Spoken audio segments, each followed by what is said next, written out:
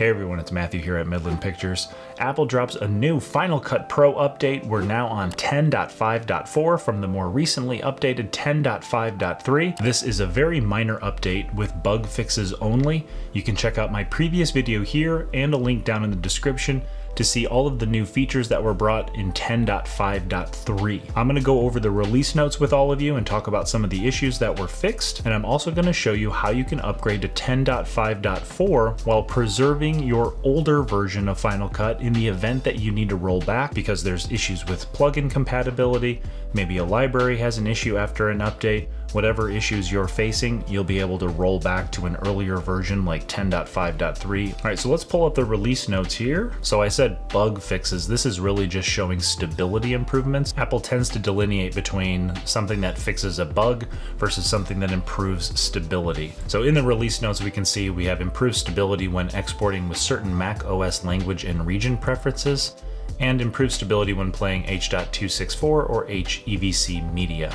I personally wasn't experiencing any issues with this with the 10.5.3 update, but I did see in some groups and forums and on Twitter that some people were having to change their language preferences to the United States or America in order to be able to export certain videos. I didn't see a lot of instances of this, but enough on Twitter and social media that it was certainly an issue, and in the 3 weeks between the 10.5.3 update and the 10.5.4 update, Apple has, I think, addressed that issue with this stability improvement. So with just these two line items in the release notes, this is about as minor of an update as you can get. 10.5.3 had a ton of improvements, not only with features, but also with bug fixes and stability improvements. You can check out the release notes here on this website. I'll link it down below in the description where they go over all of the different changes. In my previous video about 10.5.3, I actually had two videos, one that talked about some of the problems that we were having, and another one that was about how you can upgrade to Final Cut without worrying about not being able to roll back to an earlier version if you're starting to have issues with some of your plugins. Something just isn't working in the new Final Cut update with your system and you need to go back to the old version. So I'm going to cover that again in this video because this is such a minor update. I wanted to make sure I had some content that had some value to all of you, and I think going over how you can upgrade to 10.5.4 while preserving rolling back to 10.5.3 or earlier can really help you. For those of you who did not do the 10.5.3 update and are seeing only the 10.5.4, check out my 10.5.3 videos to get a better understanding of what came out in the 10.5.3 update. All right, so I've got the App Store app open and I'm not showing in my updates area that there's a Final Cut update, so I'm just gonna go ahead and search for Final Cut Pro, which you may have to do as well in order to see the update. You can see here we go to Final Cut, and then this switches from open to update. I'm not going to do the update quite yet because I need to prep some things before I do that. So what I want to do is I want to go to my applications folder, and then I want to scroll down to Final Cut Pro. We've got Final Cut, here we go. And then I'm going to copy this to an external location. So I'm going to go to my Pegasus, which is my main drive, and I have a folder here called Old FCP with a folder with 10.5.2. So I'm going to call this 10.5.3. And then I'm gonna copy this over to that folder. And it's about just under 4 gigs, so that's gonna take a second to copy over.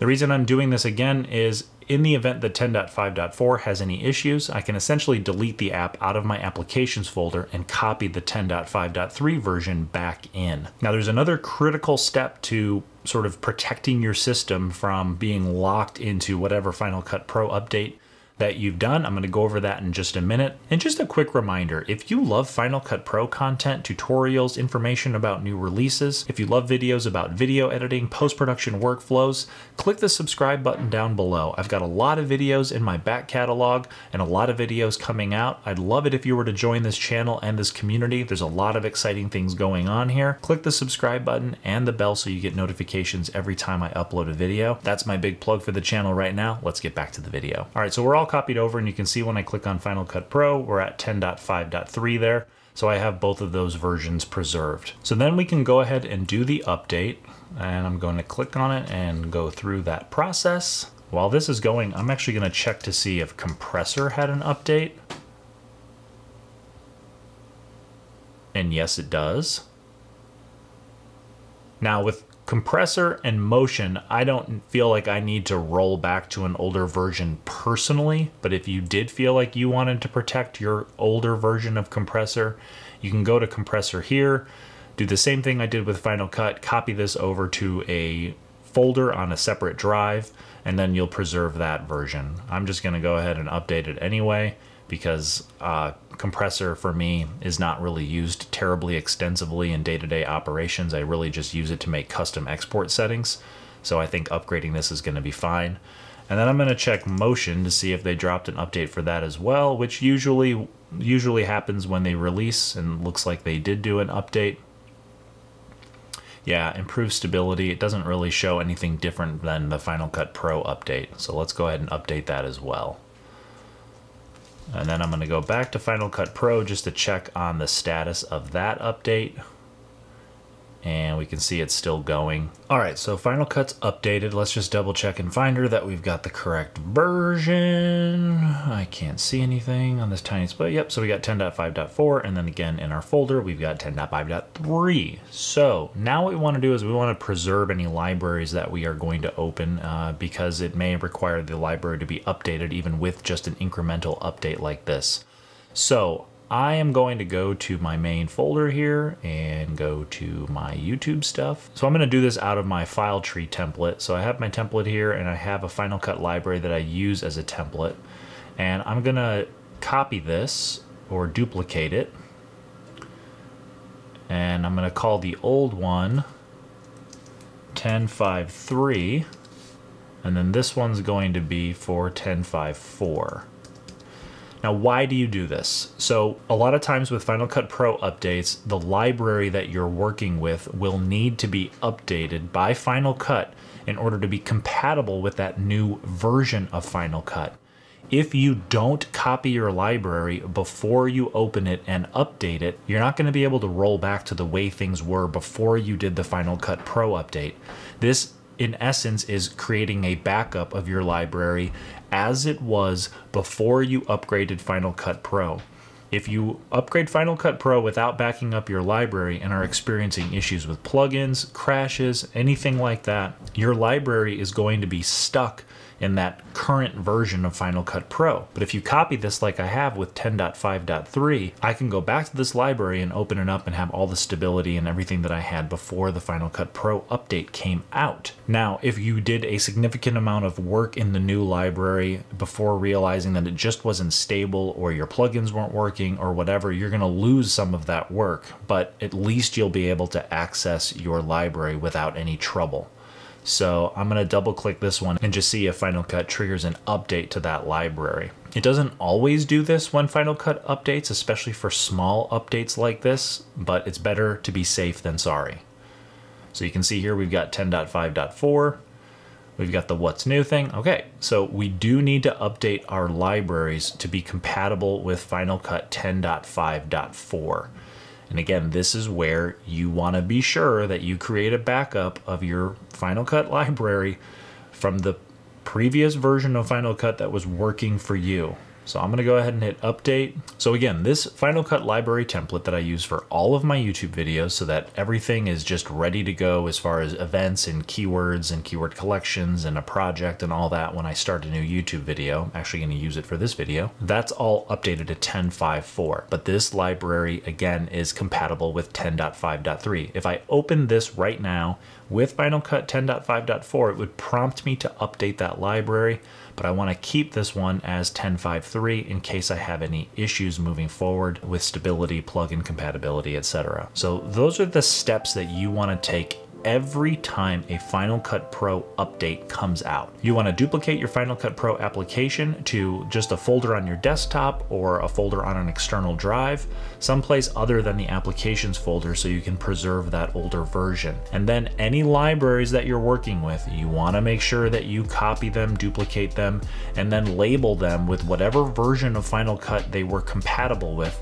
just so you can quickly understand what library that works with. I've had enough issues in the past when I'm working on a project where I upgrade Final Cut Pro because it has some awesome new feature I want to use, but there's bugs, there's glitches, there's stability issues, some of my plugins don't work, and I need to roll back to the old version. The biggest issue that people have when they upgrade Final Cut Pro is usually plugin compatibility. So I would recommend that if you're wanting to upgrade even to 10.5.4 from 10.5.3, take a look at all of your plugin manufacturers and double check that they are compatible with 10.5.4. There's nothing more frustrating than being in the middle of a YouTube video or a client video or a film project that you're working on, and certain aspects of the software, especially third-party plugins, aren't working because they haven't gotten their software updated because the Final Cut update dropped seemingly out of nowhere. They didn't know that it was coming and they weren't ready for it. So that's all I really have for this 10.5.4 update. All right, so this is video editor Matt popping into this video to say that I found another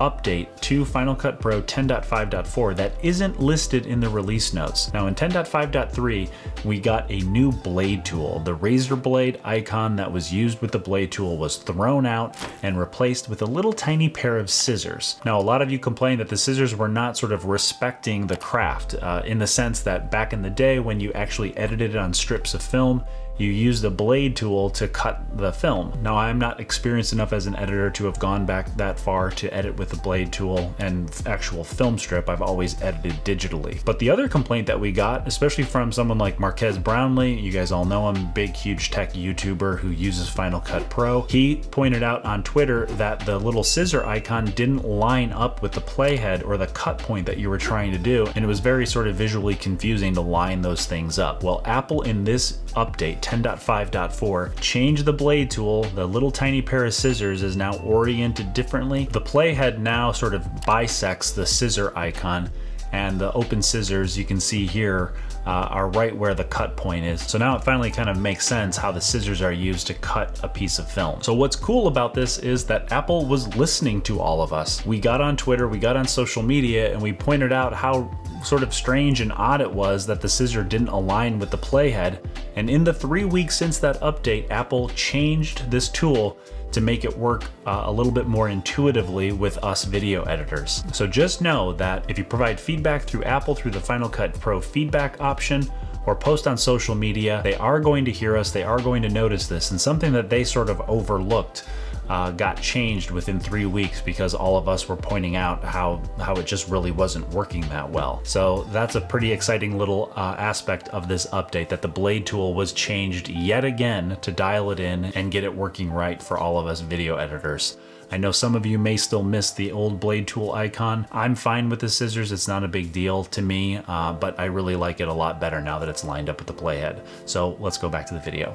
Now in that 10.5.3 problems video, I also talked about how export times were taking longer on my machine using 10.5.3 versus 10.5.2.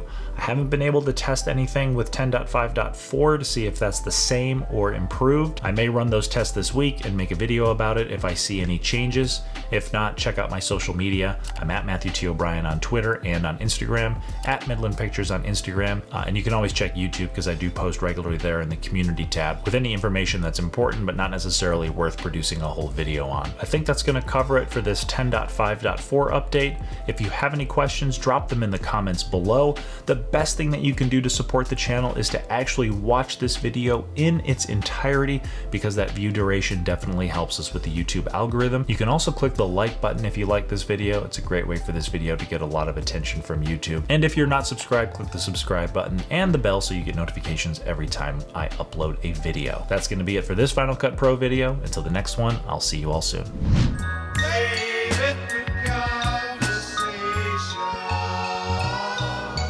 Save it for conversation.